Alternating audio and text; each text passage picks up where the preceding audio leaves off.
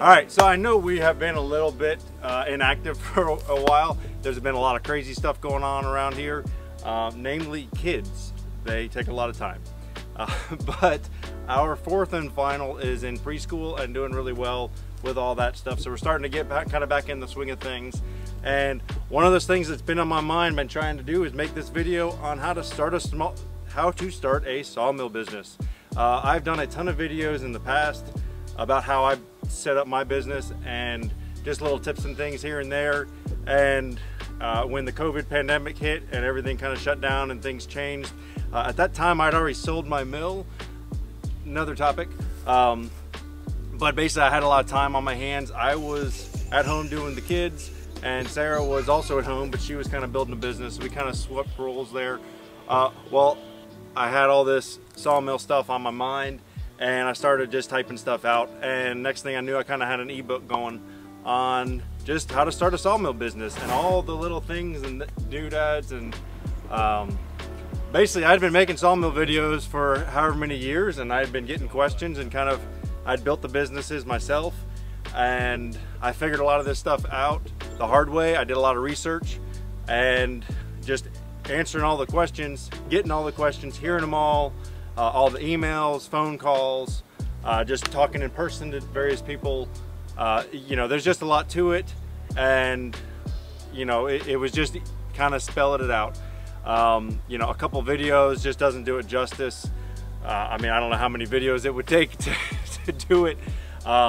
So basically it just ended up being a book, and it's about a 100-page book. There's some pictures in it here and there, but it's just kind of all the nitty-gritty of all the things that you should think about if you are thinking about running a sawmill business.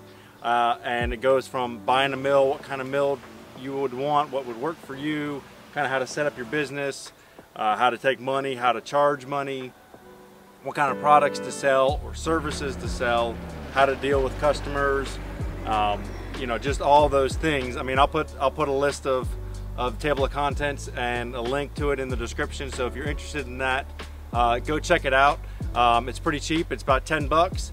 And if you're not satisfied, by all means, let me know, and you're gonna get your money back, because that's the point. I mean, 10 bucks is nothing. It's just basically kind of help recoup some of the website fees and stuff like that, and just a little bit of the time. But I mean, all this stuff is out there. It's just not in one place. So what I did was I just kind of put it all in one place, and an ebook is the best way to do that.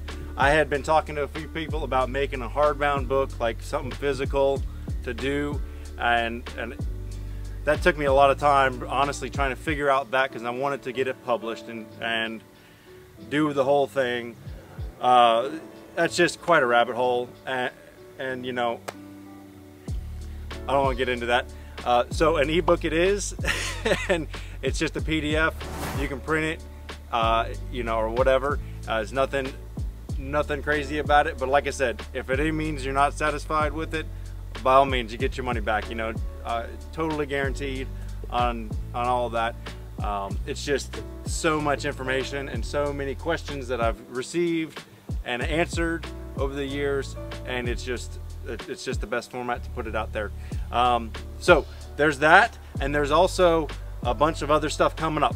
We got hint 1 and hint 2 right there. So stay tuned if you're interested in that. And also we've got these playlists of all my sawmill business stuff, and then also just running the sawmill. If that's of interest to you, if you just want to kind of see either one. So there you go, and thanks for watching, and see you next time.